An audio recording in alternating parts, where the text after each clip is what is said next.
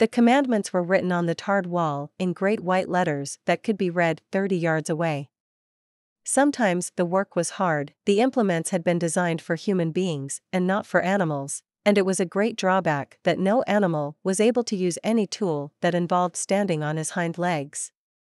When Major saw that they had all made themselves comfortable and were waiting attentively, he cleared his throat and began, "Comrades, you have heard already about the strange dream that I had last night. And above all, pass on this message of mine to those who come after you, so that future generations shall carry on the struggle until it is victorious. Milk and apples, this has been proved by science, comrades, contain substances absolutely necessary to the well-being of a pig. Whatever happened, she would remain faithful, work hard, carry out the orders that were given to her, and accept the leadership of Napoleon." These two had great difficulty in thinking anything out for themselves, but having once accepted the pigs as their teachers, they absorbed everything that they were told, and passed it on to the other animals by simple arguments. With the ring of light from his lantern dancing from side to side, he lurched across the yard, kicked off his boots at the back door, drew himself a last glass of beer from the barrel in the scullery, and made his way up to bed, where Mrs. Jones was already snoring. Their first act was to gallop in a body right round the boundaries of the farm, as though to make quite sure that no human being was hiding anywhere upon it. Then they raced back to the farm buildings to wipe out the last traces of Jones's hated reign. Napoleon acted swiftly and ruthlessly. A full bushel to anyone who captures him alive. The animals were shocked beyond measure to learn that even Snowball could be guilty of such an action.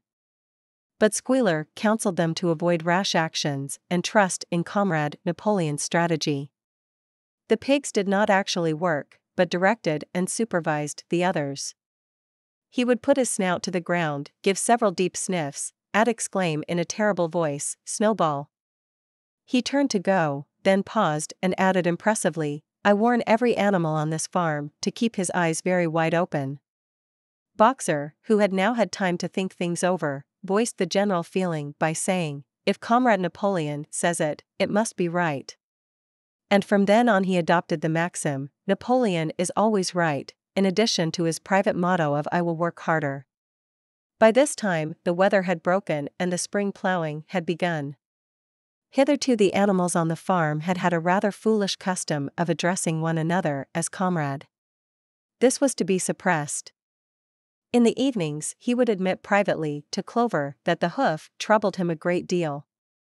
They added that Snowball had privately admitted to them that he had been Jones's secret agent for years past. Nevertheless, without openly admitting it, he was devoted to Boxer. The two of them usually spent their Sundays together in the small paddock beyond the orchard, grazing side by side and never speaking.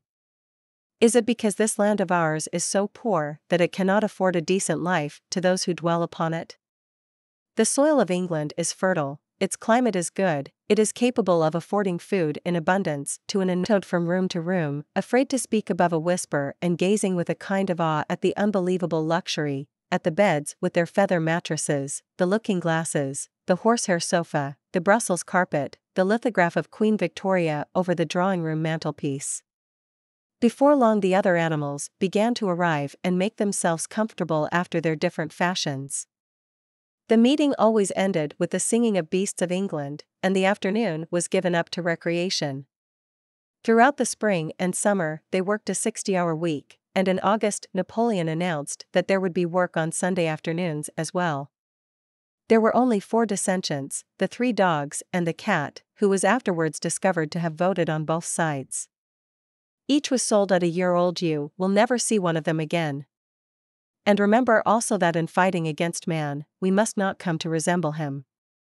And you, Clover, where are those 4 foals you bore, who should have been the support and pleasure of your old age? Many years ago, when I was a little pig, my mother and the other sows used to sing an old song of which they knew only the tune and the first 3 words. It had been agreed that they should all meet in the big barn as soon as Mr. Jones was safely out of the way. All the animals nodded in complete agreement, and the clever ones at once began to learn the commandments by heart. They were all carrying sticks, except Jones, who was marching ahead with a gun in his hands. In the ecstasy of that thought, they gamboled round and round, they hurled themselves into the air in great leaps of excitement. As soon as the light in the bedroom went out, there was a stirring and a fluttering all through the farm buildings. They all declared contemptuously that his stories about Sugar Candy Mountain were lies, and yet they allowed him to remain on the farm, not working, with an allowance of a gill of beer a day. And even the miserable lives we lead are not allowed to reach their natural span. And I was a long way away, but I am almost certain I saw this. He was talking to you, and you were allowing him to stroke your nose. This single farm of ours would support a dozen horses, 20 cows, hundreds of sheep, and all of them living in a comfort and a dignity that are now almost beyond our imagining. I have had a long life, I have had much time for thought as I lay alone in my stall, and I think I may say that I understand the nature of life on this earth as well as any animal now living. The pellets scored bloody streaks along Snowball's back, and a sheep dropped dead.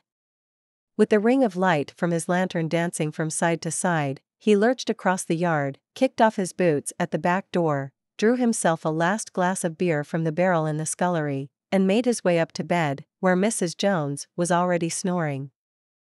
And remember also that in fighting against man, we must not come to resemble him. In past years, Mr. Jones, although a hard master, had been a capable farmer, but of late he had fallen on evil days. Old Major, so he was always called, though the name under which he had been exhibited was Willingdon Beauty, was so highly regarded on the farm that everyone was quite ready to lose an hour's sleep in order to hear what he had to say. For myself, I do not grumble, for I am one of the lucky ones. Alone among the animals on the farm, he never laughed.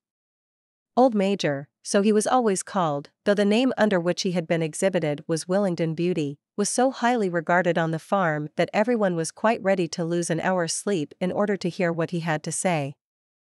With the ring of light from his lantern dancing from side to side, he lurched across the yard, kicked off his boots at the back door, drew himself a last glass of beer from the barrel in the scullery, and made his way up to bed, where Mrs. Jones was already snoring. The two cart horses, Boxer and Clover, came in together, walking very slowly and setting down their vast hairy hoofs with great care lest there should be some small animal concealed in the straw. Word had gone round during the day that Old Major, the prize middle white boar, had had a strange dream on the previous night and wished to communicate it to the other animals. Mrs. Jones looked out of the bedroom window, saw what was happening, hurriedly flung a few possessions into a carpet bag, and slipped out of the farm by another way. There, comrades, is the answer to all our problems.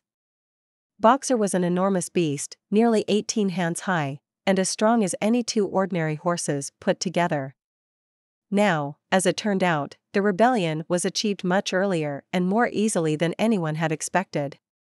These two had great difficulty in thinking anything out for themselves, but having once accepted the pigs as their teachers, they absorbed everything that they were told, and passed it on to the other animals by simple arguments. If he were gone, we should starve to death. Others asked such questions as why should we care what happens after we are dead, or if this rebellion is to happen anyway, what difference does it make whether we work for it or not? And the pigs had great difficulty in making them see that this was contrary to the spirit of animalism. Their first act was to gallop in a body right round the boundaries of the farm, as though to make quite sure that no human being was hiding anywhere upon it. Then they raced back to the farm buildings to wipe out the last traces of Jones's hated reign. Here it became apparent that Mr. Pilkington was about to spring some carefully prepared witticism on the company, but for a moment he was too overcome by amusement to be able to utter it. Frequently he did not even appear on Sunday mornings, but issued his orders through one of the other pigs, usually Squealer. He was 12 years old and had lately grown rather stout, but he was still a majestic-looking pig, with a wise and benevolent appearance in spite of the fact that his tushes had never been cut. In any case he had no difficulty in proving to the other animals that they were not in reality short of food, whatever the appearances might be. She appeared to be enjoying herself, so the pigeons said. But it appears to me that that wall looks different.